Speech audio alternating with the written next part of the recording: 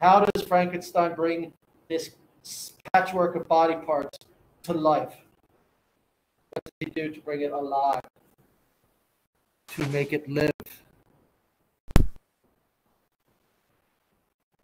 Did you ever see that thing on Frankenstein's head in the movies?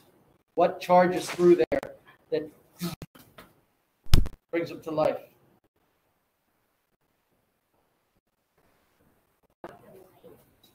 Electricity. He is given bolts of electricity, and he is brought to life. This is something that actually in the 1800s there were serious scientists who thought this might be possible. And this is when the original Frankenstein was written. We don't believe it's possible now, but there was a whole theory called galvanism that was about this possibly happening.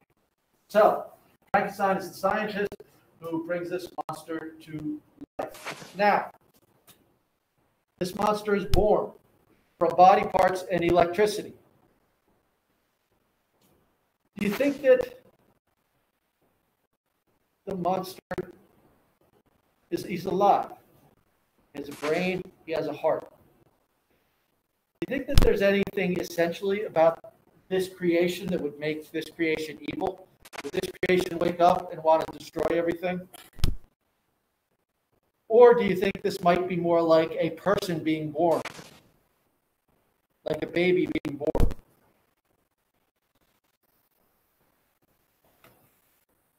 So the baby is born. Is the baby evil coming out? Is the baby a monster? Okay.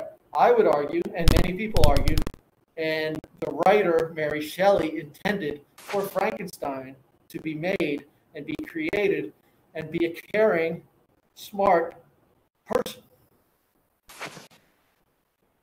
But when when the scientist sees him, he goes, ah! And he wanted no part of his creation. He ran away from it.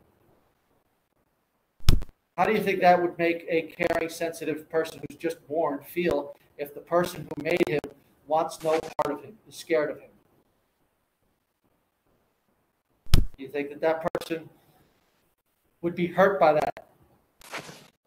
Someone give me a heck yeah. All right. Thank you, Michaela. Heck yeah. Okay. And when this person is born, he is mistreated. He is ignored by the person who creates him. Person escapes from the dungeon. Frankenstein escapes from the dungeon. This is kind of true in the story, kind of not. But this is what we've come to accept. He escapes into town. And Frankenstein